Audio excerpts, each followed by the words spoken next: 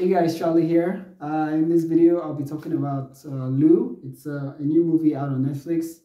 It's an action thriller. It's very, very good. I really enjoyed this film. I really, really did. It was tension. It had a lot of tension. It really put you on the edge of your seat. And in the movie, Allison Janney plays Lou, the title character.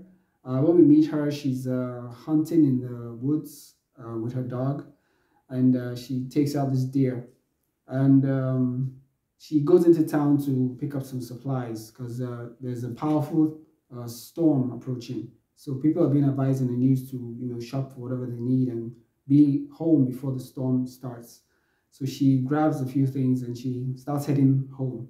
But she drives by her tenant's house that's also close to her house. Her tenant is named Hannah. She's played by Jurnee Smollett, and she asked her for a rent that she's already due, and she hasn't paid. And she said, "Okay, don't worry, like just give me." She's like, "No, I'm not gonna give you any extra time. Like, no, pay me by tomorrow. I want to see your rent in the mail by tomorrow." So she now leaves. So as she's driving away, she almost runs. She almost hits Renee's little daughter because they were playing hide and seek at the time. So yeah, she runs out into the road. Little girl runs out into the road, and Lou almost hits her. So she, but she was able to hold her brakes and avoid hitting the little girl. So of course, Janae gets upset about it and all. Then and she drives home. So Janae's boyfriend comes to say, check up on her to know if she needs anything. Because in the movie, Janae's she's a widow. Her husband was a soldier, and he died a few months back. So she hasn't been able to tell her daughter yet that her father has passed away. So her boyfriend asked, like, have you told her? And she's like, no, but she's still working up the courage to tell her. Anyway, so the boyfriend asked her if she wants anything from town before the storm starts. Maybe you can grab her something. She's like, no, she's good. So he now leaves. So as he's on his way, the rain now starts pouring down. So while he's on the road, he now sees this guy who's trying to hitchhike, looking for a ride. So he now tells the guy to get into his van. So they now start driving and they're talking and playing music and they're like enjoying the music. Then he now gets to this like a crossing, and he now waits there. Then the guy who he picked up now like pounces on him and starts beating the crap out of him. So we now see Janae and her daughter. They're home, and she's like she's taking her to bed. She's like trying to tuck her in. Then the power goes out. So Janae now tells her daughter like not to worry. That it's just the breaker, the circuit breaker. That she's just gonna go out and turn it back on. So the circuit breaker is a little bit far from their home. It's on the pole. So she now has to go out into the rain to go turn it back on. So when she leaves, she now sees that the circuit breaker it's damaged. Then she now sees her boyfriend's van parked in the bushes. So she now goes to check it out and now sees from the open back of the van that he's dead, that he's been tortured to death. So she now starts running back to the house because she now figures whoever did that was responsible for destroying the circuit breaker. So she starts running home, but when she gets there, daughter is gone. But she now sees a photo of her late husband with their daughter when she was a baby. So he now at the back of the photo, he wrote a message for her. He now says, "Hi, mommy, that it's my turn." So she now realized that her husband is not dead, that he's the one that's abducted, her daughter. So she now runs over to Lou's house. So at the time, Lou is like writing a suicide letter, and she's giving like a house to Janae, and tells her she can sell the house, and she's left her some money as well, and that the deer that she knocked down, that she killed, that she's cut it up and put it in the fridge, in the freezer for her dog, that it can last like a month, like a month worth of meat for the dog. So she now like drops the letter like in the living room table. And she now sits on a chair, takes her hunting rifle and puts it against her chin to shoot herself. So just as she's about to do it, Janae like bursts through the door. So she now quickly puts the gun away. So Janae is like frantic, and she's like, "What's the problem?" She now tells her that her late husband turns out that he's alive and he's kidnapped her daughter. So she wanted to use the phone to call the sheriff. So the power now goes out in Renee's house, in Lou's house as well. So she's unable to call because the film is based, the time period of the film is like back in the 80s. So there are no cell phones or anything like that. So it's just landlines. So she now, so Lou now tells her that, okay, that I'm very good at tracking. So I can track him down and get your daughter back. But you're going to have to stay back. Let me do this. So she's like, no way, absolutely not, that I'm coming with you. So Lou's like, okay, fine, but like, if you slow me down, I'm gonna leave you. I won't, I won't, I'll leave you behind.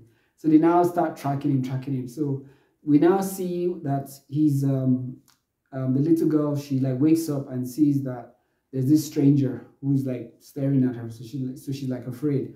So he now does something he taught her, how to make like animals with your hands, animal symbols, animal signs with your hands. So he now says, do you remember when I taught you this? So she now realized that, this is her father.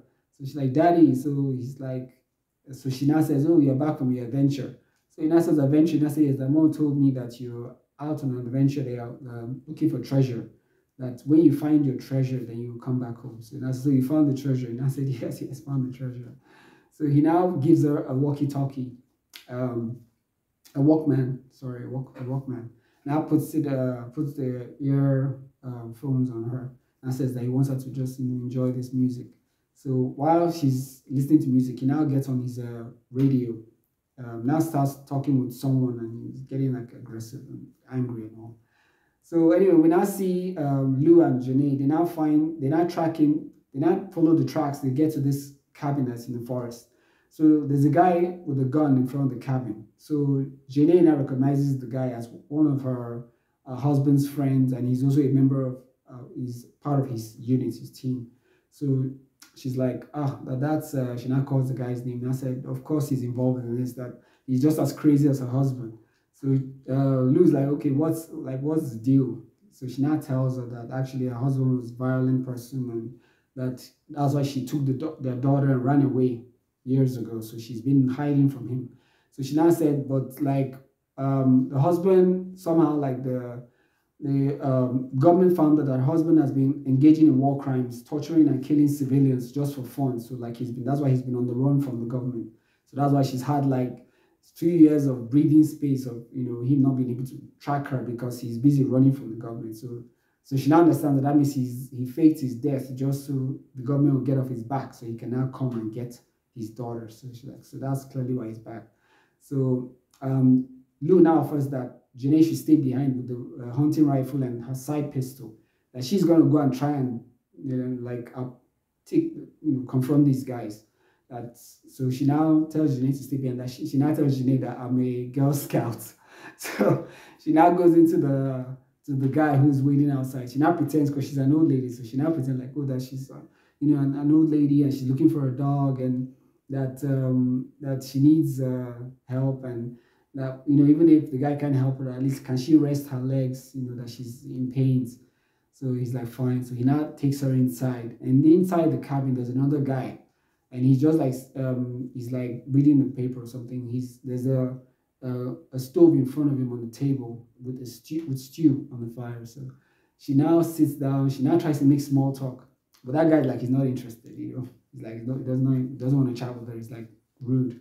So she now looks around the cabin and now sees the coat of Jurnee's daughter, and now sees a note also waiting for her, like attached to the coat as well. So she now realized that if Jurnee had showed up, these two guys would have given her, something like a clue to where he's going or something. So she now looks at it. So the guy who was sitting at the table now looks at her like, why is she looking at that coat and the note? So he now starts to question her, like, where did you say you come from again? So then she now takes the pot of soup that's on the fire, now pours it on his face. Then the other guy who led her into the cabin was like, now wanted to point his rifle at her to shoot her. So she now throws her pocket knife at him and kills him instantly. So she now fights with the other guy and stabs him a couple of times. So she now asks him, like, where is Philip? That's Jurnee's husband. He's played by Logan Marshall Green, who you might know from, what's this movie? Oh, I love this film he did. Upgrade. Oh, I love that film. And so he now tells her that Philip is taking the little girl to the bay, and that's all he knows. So she now kills him. So Jurnee now comes in with the dog. Now sees that the two guys are dead, and she recognizes the other guy also from her husband's unit. So she's like, "What did you say you do again? Did you say you're a Girl Scout? Like I was part of this Girl Scout. Like they didn't teach us how to take out military trained operatives, you know." So she now tells Jurnee that, okay, I'm actually a former CIA spy. So she's like, okay, okay, that explains it. So they now go on to the bay. So when they now get there, they now see this. There's a ship on the beach. It's like it's an old ship. It's rusted. It's you know, it has big holes in it. So Lou now tells Jurnee that she should hang back, let her go in, since she's experienced, you know, in all this, that she can like take down her husband and, you know, make sure the daughter is safe. So she now goes in, and there's no one there, but there's a stuffed animal belonging to Jurnee's daughter, and a note again. So she now takes the note and puts it in her pocket. She doesn't show it to Jurnee. So she now tells Jurnee that, okay, because when they went to that small cabin where the two guys were, there was a radio which Philip was using to communicate with those his unit guys. So she now tells Jurnee to take it and go and radio for the sheriff, tells her the frequency, and she should find a higher ground to go and call the sheriff. So she now goes, because she sees like in the distance, there was a forest, and she sees fire rising up from the forest, like, you know, a campfire or something. So she now realized that, okay, that's Philip. So but she didn't want Jurnee to come along. So she now sends her to go make this call, while she now goes on to try and confront her husband, Philip. So she finds him, but as you know, it's kind of like nighttime, and the little girl is sleeping. So she and Philip now fight, and he now stabs her in the shoulder. So there was quite an interesting review, but I'm not going to tell you about that. When you watch the film, you see that it was mind blowing. I did not see that coming at all. That was a very, very, very cool review. Whoa, that was shocking.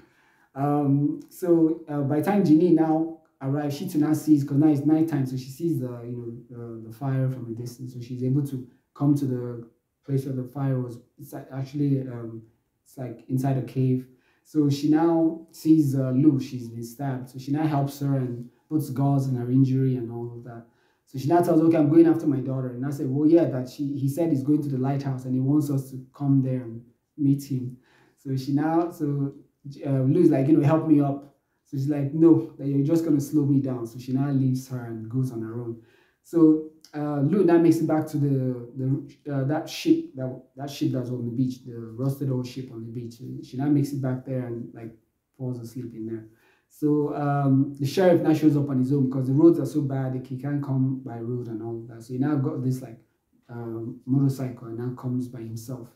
So he now sees Lou asleep in that wrecked ship. Because when Jurnee made the call, she was able to tell the sheriff where they were and just that, and that her husband's all responsible and all of that. So Jurnee now, so he now arrives. So now he had a full knowledge of what was going on. So he's like, where is Jurnee? And I said that she's gone off on her own to go and try and get her daughter back from her husband. So but Lou now tricks the sheriff into because he helps her out of the old rusted ship outside. Then she now pretends that her injuries, she needs her gauze and she needs her, all those first aid kit, that he should help her go and get it from inside the ship. So as he goes in, she now gets on his motorcycle and takes off. So by the time he got out, he now hears the motorcycle like racing off. So he now runs back out and she's gone.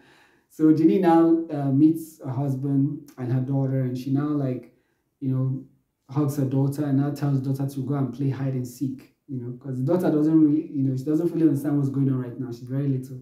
Now tells her like, go and play hide and seek. I'll come and find you. So she now goes to go and hide. So Jurnee now starts fighting her husband, and she stabs him in the palm and nails his hand to like a wall or something with the knife. Then she now runs back into the lighthouse and starts trying to find her daughter, because now she's hiding. She's there playing hide and seek. So she now starts looking for her daughter. So there's an underground level of the lighthouse. So she now goes down and now finds the daughter. And she now sees that the husband has put some explosives there to blow them up once they're all together. So Then Lou now arrives, now hears the movement under the lighthouse. So she now comes down, now sees Jurnee and the little girl. So, but her husband Philip has freed himself, so now he's on his way down. So they can't like race outside, you know. So they now like boat themselves in that on the ground level. So he now realizes they are there and now starts trying to break his way in. So he's like, fine, we're all together, no problem. I'm just gonna do this. So Lou now uses the radio to jam the signal, which so that Philip can't detonate the bomb that he set under the lighthouse. So when he now presses the remote control to detonate the bomb doesn't go off. So he now gets more angry and now starts trying to break in, you know, to come get them, you know. So, but they now find a way to escape out of the lighthouse, on the ground level. So they now come out and start running. But Jurnee's daughter was the first to go out because she was smallest, so she was able to pass through the opening and run. So Jurnee was next. Then Lou now tells Jurnee to go ahead. That she would, you know, catch up. So Jurnee now runs ahead. So she now sees her daughter where she was hiding, like far away from the lighthouse. So it turns out that the CIA is also looking for, I would say the sheriff was able to let the authorities know that this was going on. So the CIA sort of caught wind of that information. So they now said they're also looking for Lou and they're looking for Philip as well, because, you know, he's wanted by the government for his war crimes. So there's this helicopter that's approaching and their orders are to shoot to kill. So the sheriff was at the time was like, no, you guys can't come in here, guns blazing. There's a woman involved, a civilian, and there's a little girl. So they're like, sheriff, please just sit this out. We don't care about any of that. So there was a helicopter that was approaching. So, but it was like trying to find them in the bushes and all from above. So Lou now was able to now detonate the bomb. So that the lighthouse would blow up and the helicopter, you know, would now see the explosion and start coming towards them. Because now she's injured. She's not sure she could take on Philip by herself. So she now tells Jurnee to take her daughter and run away. That when the CIA get there, that they'll just be shoot to kill. They won't care about collateral damage. So that she should take her daughter and run to safety, that she will stay behind and keep Philip from following them and try her best to fight Philip. So she now goes and confronts Philip. So they now start fighting at the beach. So while they're fighting, the police now, the CIA helicopter now sees them. So she now holds on to Philip. Then the CIA now like shoots at both of them. So they both now fall into the water, and like the water now covers their bodies. You know, the current of the water like pulls them into the water. The current of the, now pulls them in. So the helicopter now looks and can't see their body, but sees the blood. So the helicopter like flies off. So now it's been maybe like a month later, and Jurnee has like inherited everything that Lou left for her. So she's planning to move back to Seattle, which is where she lived with her husband, where they met, got married and all that. So she's now moving back. She sold the house that Jurnee left her. So she's now moving back. So they now get on this ferry to, because the where they live is an island, is a remote island. So then they're moving back. They're like on a ferry going back to the mainland. So then at the end, we now see that Lou is actually watching them from the higher deck of the ferry. So that was kind of cool. That's where the movie ends. It's very, very interesting. Very, very, very interesting. If you have not seen this film, go watch it. It's on Netflix, so you can watch it from the comfort of your home. It's very, very interesting. Very, very good. You'll love it. Well, that's it for this video. If you've enjoyed my video, please like my video. If you haven't subscribed to my channel, please subscribe to my channel. And I'll see you guys on the next one. Thank you.